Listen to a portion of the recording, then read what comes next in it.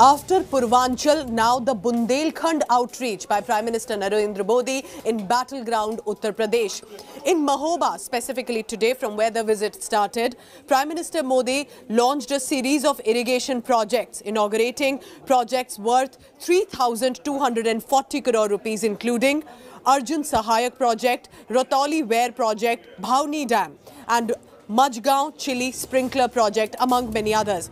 Now, these projects, we are being told, will help irrigate around 65,000 hectares of land in the districts of Mahoba, Hamirpur, Banda and Lalitpur, and over 4 lakh people will likely get potable water.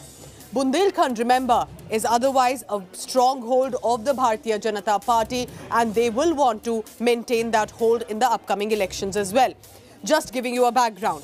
In 2017 Assembly elections, BJP won all 19 seats in the Bundelkhand region. The region is important and it can help the Bharatiya Janata Party to make amends for the setbacks possible in other areas of Uttar Pradesh.